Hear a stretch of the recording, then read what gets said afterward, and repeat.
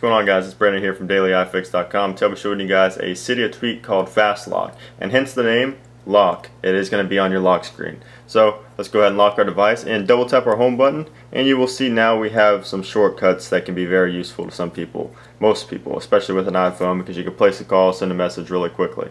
So as you see, it says place a call, send a message, and there you go. Unfortunately, I was going to mention that later, but it happened just now. It goes away right once your volume or once your music player goes away, your music manager up there where you can change songs and things like that. So it does go away quick. Unless you do one of the things up here. If you know what you're doing, like if you want to place a call real quick, it won't be an issue. But if you're trying to search through and see what's there, it will be an issue because it will go away, as you see.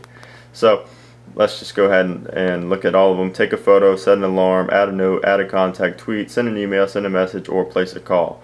So let's just go ahead and try one of these. Let's do place a call. Won't work on an iPod, so I'll just do send a message.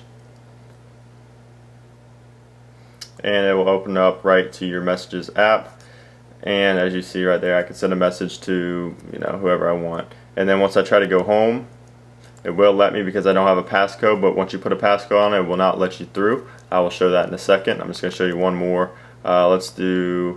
We can do add a note. So it'll take me right to a note right there. It doesn't take me to a new note, it just takes you right to the notes application if you already had it running. So I can just add a new note and type whatever I want. So let's try it with a passcode on, passcode lock, passcode on, do 0000,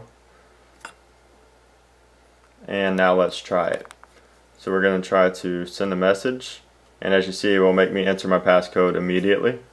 Some of them it will not, such as taking a photo. It will open right up to your camera, and from here you can take a picture, and once you try to go home, it will take you back to the lock screen. You will have to put in your passcode, which is something that I know a lot of people have been wondering about with this tweak. So it's the same for setting an alarm or a timer. You have to put in your passcode first.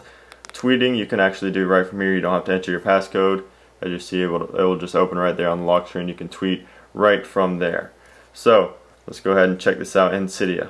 So here's FastLock in Cydia. It is 99 cents on the ModMyi Repo, or you can get it free if you have certain sources. I'm not going to talk about those. So there it is. Thanks for watching, guys, and I will catch you later. Peace.